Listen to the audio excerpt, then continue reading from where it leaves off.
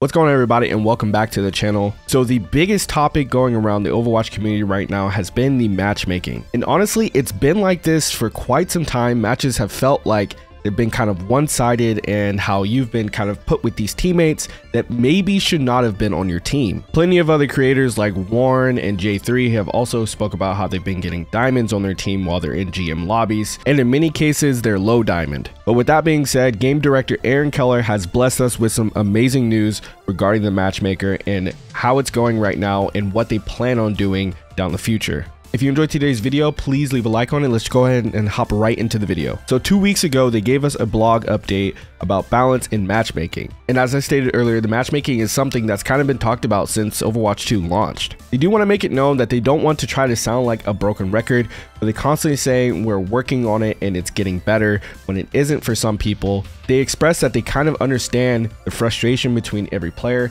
And at the end of the day, one thing I want to put out there is I really enjoy a company that's at least willing to communicate with their player base, let us know what's kind of going on their end, what they're seeing on their end. Even though it may feel different on your end, this is the data that they have and what they're working with. Not only that, to share that data with us is, in my opinion, something that is really very nuanced and something that doesn't really happen often. So I just want to go ahead and say, like, props to Blizzard. If any one of you guys are watching this, I do appreciate you guys at least communicating. But moving on. So in the past week, they've made some changes that have brought down the skill difference between players in a match significantly for high and low MMR matches. I will say that when Season 3 started, it did feel like I was getting much tighter matches. And then something drastically changed to where it just felt like the matchmaking was honestly just all over the place. Like, I was getting the craziest teammates, I was getting blown out way more. It was honestly worse than it was in Season 2 for me. But what they did is they provided us this graph to show us the rank skill difference between players, and you can actually see where those spikes happen, where for me, like I said, the matchmaker just felt out of place. You could see where it spiked up, so where the skill difference was so vast. But with some changes that they've made recently, they've been able to bring down that difference to just about where it started for Season 3. And again, this is something that I've also felt, as yesterday I had probably one of the best rank sessions that I've had in a while. So for a little context, if you are a high MMR player, which they classify as GM players and above, roughly about half of the matches are arranged between 4 and 5 divisions as a difference. 25% of the games are between 5 and 6 divisions.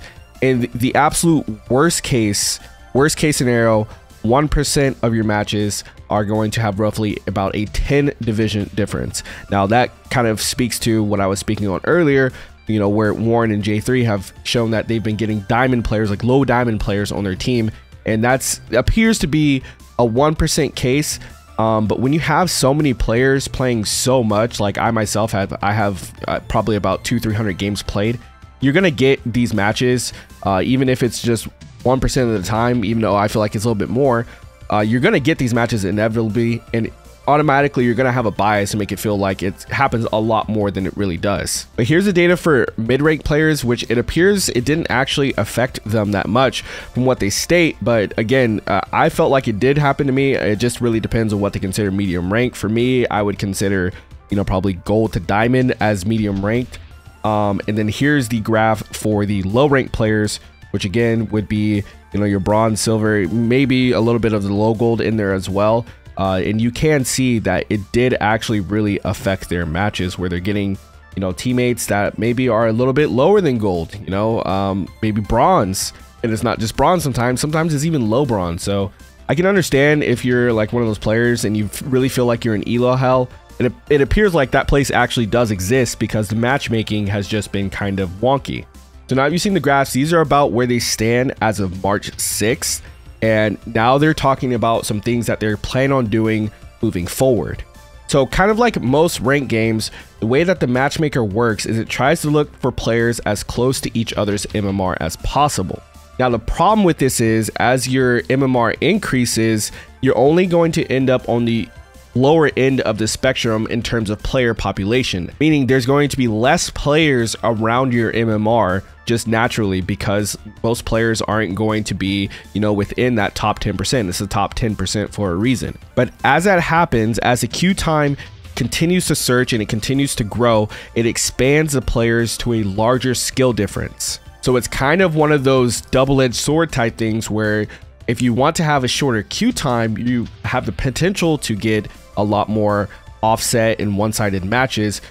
But if you want more fair matches, you're going to end up with longer queue times, which was kind of the big problem that a lot of high elo players were complaining about in season 2, is having these super long queue times. I mean, a lot of players were even, you know, just scrolling through TikTok or watching YouTube videos while they were in queue because they had time to do that. But prior to season 3, they had the ability to control the rate of expansion, so how far it was going to expand the search independently for each queue. But in season 3, they changed how the matchmaker expands over time, but it removed some of their control over per queue behavior. What this meant is that if they wanted to reduce the size of the skill difference in competitive, that they had to do the same thing in unranked and arcade, which is kind of why a lot of people have been saying, yo, my queue times in arcade have been longer than they have been for competitive. And that's because, unfortunately, they had to change them both simultaneously for some reason. They continue by saying if they wanted shorter queue times for unranked, by expanding the skill difference and requirements, which would again lead to more blowouts, they could do that, but then competitive would have a wider skill difference too, which in my opinion is where those spikes come from in the graph. But in the patch that they released on Tuesday, which was the mid-season patch, they implemented the first of a series of changes, which more will come in season 4, that will give them the flexibility to tune these changes separately and gives them new control over to tuning the system. So what this means that they're now able to tune the MMR and the search and the matchmaker for unranked and competitive separately now. So now they can set the parameters on how wide the skill gap can actually be in competitive. They also state that this week they will be tuning these values to tighten up the skill gap as much as possible, while trying to keep an eye out for queue times, because as we said, as the skill gap decreases, as you shorten the pool of players that you're able to play with, you also end up inadvertently lengthening your queue time. And I know for myself, I would much rather have a queue time that is slightly longer, even if it's like 3 minutes per queue, and having really good, solid, fair matches, than have, you know, really quick queue times and run the potential, even just the potential of getting a blown out or blowing someone out. I don't like that either. I personally like matches where I felt like it was hard fought on both sides and then just one team just had the slight edge over another. But I do also recognize that once your skill does increase, that eventually it's going to lead to you carrying, so it's going to be kind of hard in that regard. But as long as everyone is still playing good, then I'm okay with that. But one other thing they added was in the mid-season patch, they added the capability to sort parties together to have similar player deltas, which is the skill difference. Now what they're going to do is try to get the delta between parties as similar as possible. And apparently this has also significantly resulted in reducing the queue times for parties.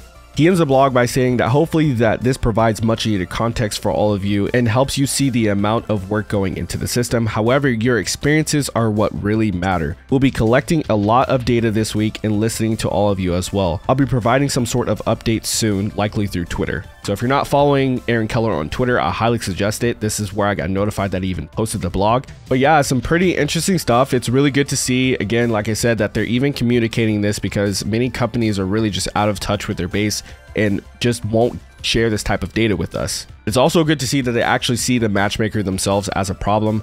I know that many games a lot of times will refuse to see something as a problem because of how much it could affect, you know, a large majority of their base. But overall, I'm just glad to see things being done. If you guys enjoyed today's video and you want to come back and see more, don't forget to like the video.